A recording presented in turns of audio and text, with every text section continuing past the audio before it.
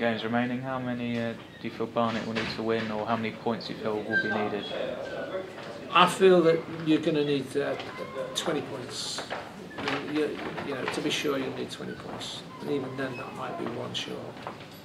So a lot of work to go, but it's achievable. You know, I mean, the playoffs are on.